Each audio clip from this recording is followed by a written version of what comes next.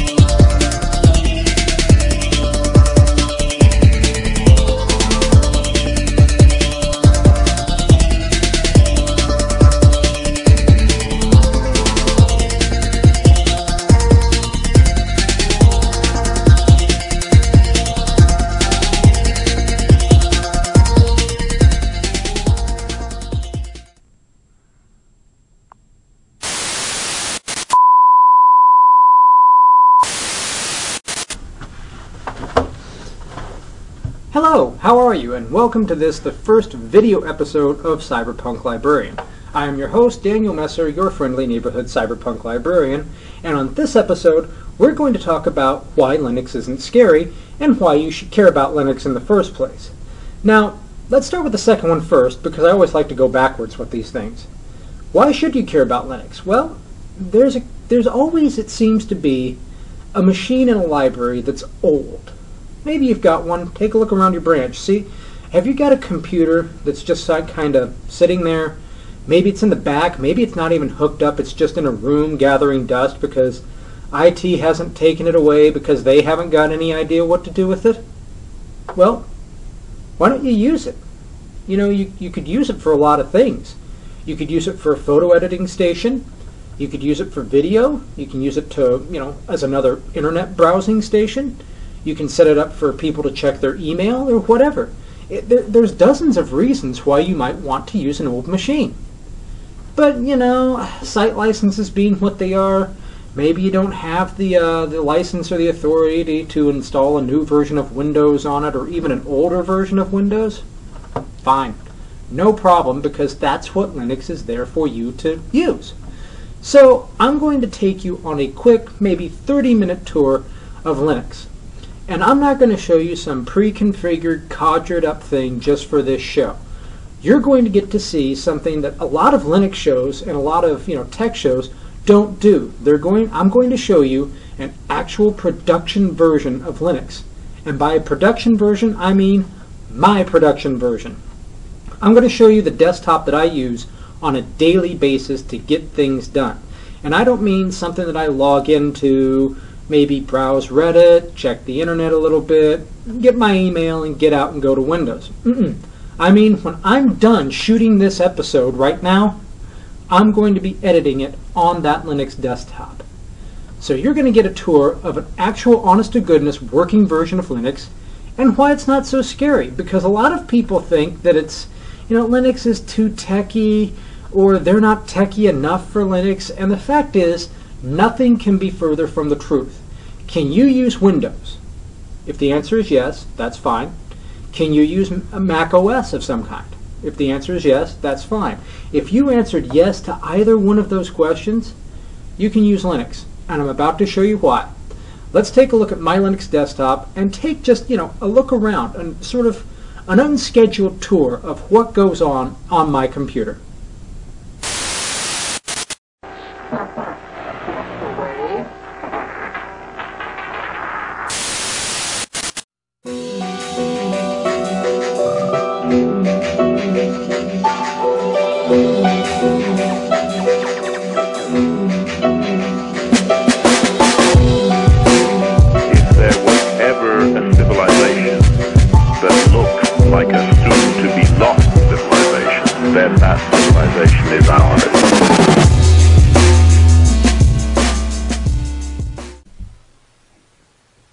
Okay, so this is what I see whenever I log into Linux. Now, this right here is the XFCE desktop. Now, XFCE stands for Xforms Common Environment, And really, that's kind of an old name. They've done some things differently now, but the name stuck, so they still call it XFCE. Now, the thing I like about XFCE is it's very fast, it's very lightweight, it's very easy to use, and you'll find it looks a lot like any other operating system you may have used at your job or on your own computers at home. So let's take a look around here. We've got an applications menu up here, which is, a lot like a start menu. Got accessories and all kinds of stuff up here. I've got a taskbar. Right here's a little program recording this video. So, I can minimize it with the same, little line underscore that you'll find in Windows. I could close it out by clicking the X button. There's really no difference there. So let's just put that away. Down here at the bottom, when you first log into XFCE, you usually have a different kind of launcher down here. I don't like it very much, so I turn it off. It's real easy. You right-click and tell it to go away. And I have this other program called Docky. And Docky is just pretty much like the launcher you might find on a MacBook or something like that, where it's just your common programs that you want to put down here that you use on a regular basis. And you can see it does the whole growing and shrinky thing, and, it looks very appealing, but it's very useful.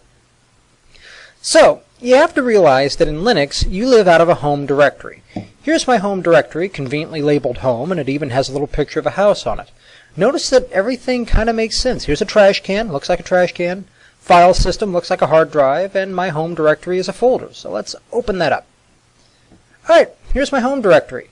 Now, you'll notice it's a folder structure, just like Windows, just like Mac OS. I mean, there's nothing sort of new or odd here. So this is what I'm saying. This is why Linux isn't scary. If you're used to using Windows, you'll be fine here. It's very much the same thing. And, there's folders that are named much the same way. I mean, here's a music folder. It's even got an 8th note on it.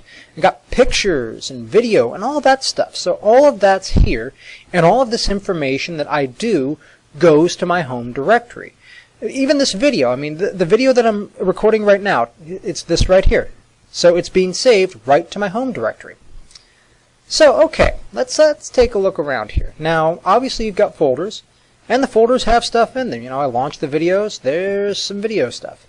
And, I launch music. I don't have a lot of music in here because I have my music on a separate hard drive. So, not only got in here some sound effects, but you can put music in here. It's no big thing. Podcast, public, all that stuff. This is all pretty much the same exact thing that Windows has. It even has a little bar over here on the left-hand side of common places you can go. Here's my home directory. Here's my desktop, which you'll notice is pretty sparse. I keep a pretty empty desktop. Trash can, just like Windows, just like Mac. File system, common places like documents, music, pictures, videos, all that stuff is right there. So this shouldn't appear anything new or odd. Even the iconography up here, little underscore to minimize. Maximize, minimize for the window. Say I can make it big, or I can, do full screen or whatever. And if I click the X, well, it closes it, just like any other file system. So, the thing you want to do in any operating system, doesn't matter what it is, Linux, Mac, Windows, whatever, you want to get stuff done.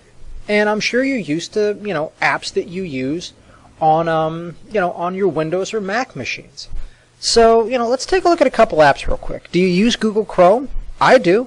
Here it is right here. In Linux, it's called Chromium, but there's functionally no difference between the two. Let's launch that out here. So here's Chromium. Takes it a second to load. There we go. And, it looks exactly like Google Chrome. There's a Chrome web store that takes you to the Google Chrome store to get more, extensions or applications or whatever you want, Got different things here. All of this stuff works. All of it works fine. I've got various extensions up here that, that work both in Windows and Linux and wherever else you go. So, here's Google Chrome, and it does the same things as any Google Chrome. I seem to recall that some folks were worried about Flash support, being able to watch videos or whatever. That's not a problem. Let's go to YouTube, for instance. All right. Here's YouTube. Yeah, nothing odd or strange. Let's go up here and let's go to let's find a video. Let's try Co's Quest, for instance. I love Co's Quest. Go ahead and search for that. Yep, here we go. Let's try this one. Alright, give it a second to sort of buffer. And there we go. Loading up. Here, turn up the volume so you can hear. See? It's working fine. So yeah, you can watch YouTube, you can watch videos. It's got better flash support than an iPad. So, you know, there's nothing stopping you from using this. All your apps are there. If you like Firefox, well, it actually comes with Firefox. I had to go get Chrome to install on here. You know, a lot of people think that, you know, that Linux is this thing. It's the terminal. And certainly there is a terminal, and you can, you know, type Linux commands in here and find out all kinds of information and stuff like that if you're interested. But you really don't have to use it as much anymore. You know, I don't hardly use it at all, except for really sort of like involved things where I know that a few commands will be a lot easier to do something than just clicking. So let's get out of the terminal. But I've got all kinds of stuff here that I use all the time in both Windows and Linux. I use the Audacity recorder to record audio and, you know, edit audio. I've got GIMP for image editing and stuff. That works in Windows and Linux, and it's, in my opinion, it's just as good as Photoshop, unless you're, you know, a Photoshop Pro. Because, you know, in my experience, when I was using Photoshop, I was probably getting $86 out of a $600 program. It just, you know, it wasn't cost effective. I've got the VLC media player, you know, just like in Windows, and it's awesome in Linux. Works really well. So I've got all of these apps, and you can get, you know, pretty much any app to do anything you want. You might have to do some looking around. A Google search will do you well. And, you know, that's the other thing. How do you get apps? You know, you can go to the web and download them, I suppose. But there's one thing that Linux has, especially Ubuntu, which is what this is based off of. There's one thing that Ubuntu and Linux has over a lot of the other operating systems that they're just now getting. And that's an app store. Now, Mac OS has got an app store and has for a little while. And, you know, Windows is just now starting to get one. Microsoft is just now starting to launch a real app store with Windows 8. Meanwhile, Linux has had one for years. And if I come up here to the Applications menu, which, like I said, is just like a Start menu, you hit that. And here we go, the Ubuntu Software Center. Takes it a second to load up here. There. All right. So, it's going to go out. This is actually basically a glorified web browser. And it's going to pull in the latest information and, you know, basically just kind of like an iTunes app store where you're going to have featured apps up here at the top and what's new and all kinds of stuff like that. So, for instance, you know, you can browse by, you know, a category. If you know what you're looking for, you can just, you know, go get it. And most of these things are free. Some things cost money, but, you know, for the most part, I'd say at least 95%, if not more, is free. So, for instance, Stellarium. This is an awesome astronomy application. It's kind of like a planetarium, you know, track stars and stuff like that. Say I'm interested in that. I click it. Give it a second. There we go. It's going to tell me all about it. You know, 3D photorealistic skies in real time. You know, here's some features. I can find out what people have rated it. You know, this one only thought it was worth 4 stars. Down here, 5, 4. I can see the ratings. I can get more reviews if I need to. Installing it is just as simple as a button click. If I click that, I'm not going to put you through that right now because I'm on a wireless connection. You know, it would literally just go get it, download it, install it, and done. Let me find a app that I've already got installed, for instance. Let's go back here. I know I've got Inkscape. I got Inkscape out here. No, okay, let's just do a search. Inkscape. Inkscape's a vector program, kind of like Adobe Illustrator. You can make vector graphics with it.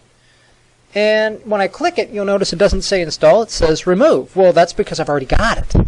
So I know just by looking at this, oh, I've already got Inkscape. But if I still want more info, I can get that. There we go. And it, you know, it gives me more info, beautiful screenshot. You know, once again, I've got the reviews. And it also tells me where to find it. Find it in the menu, XFCE, Graphics, Inkscape. And sure enough, here's the menu, Graphics, Inkscape, right there. So you can get apps really easily, and you don't even have to go to the web. You can just go to the Software Center. And they typically keep everything updated there fairly well. And the nice thing is anything you install from here keeps getting updated. So if there's an update, you're going to get updates. I'm going to close that out for a second. So as you see, everything is here that you could need for a very decent little setup for whatever you want to do. Do you want people to be able to check their online email? They can do it. Here's a web browser. Do you want them to be able to, maybe type up documents or stuff like that? There's a very good word processor called LibreOffice Writer, which is part of the LibreOffice suite, that will do word processing like a champ. Here you go. It looks a lot like Microsoft Word in many cases. And it works like any other word processor. Or they could use Google Docs through the browser. And LibreOffice comes with spreadsheets and, a PowerPoint clone and all that stuff. So that's there for you. If you want a video editing station, right here's Kden Live. That is what I use to edit these videos. If you need sort of a teleconferencing solution, here's Jitsi, which is a teleconferencing solution, works with Google Talk. You can get Skype for Linux, so you could set up a little Skype machine or whatever. The point is you can take an old computer and give it new life, make it do something for you in your library, all for free. As long as you've got the hardware, the software is free. So that's just a quick look around, and back to me.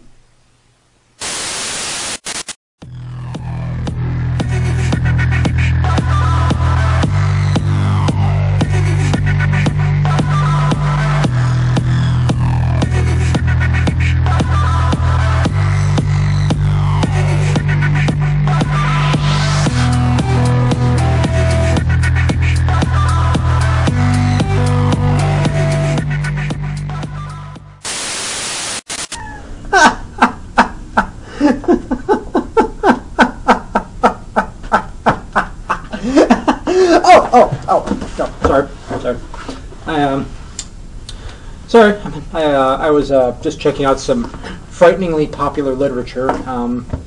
So, I hope that was at least somewhat informative tour of a real Linux desktop, so you can see kind of what's going on and what happens there, and that it's not scary. It looks a lot like Windows, doesn't it?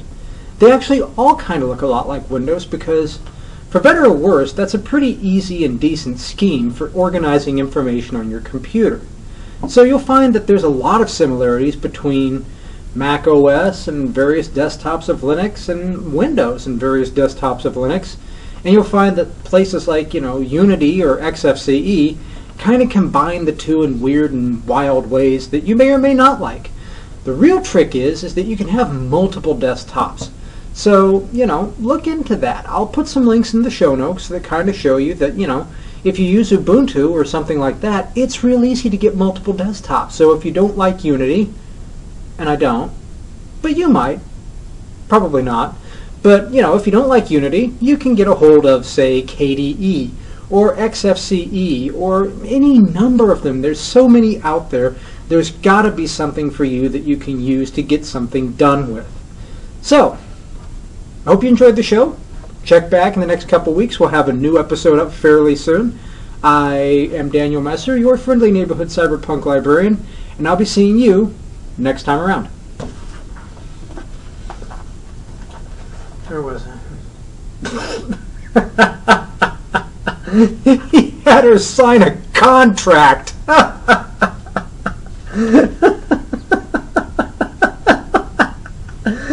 Oh, God.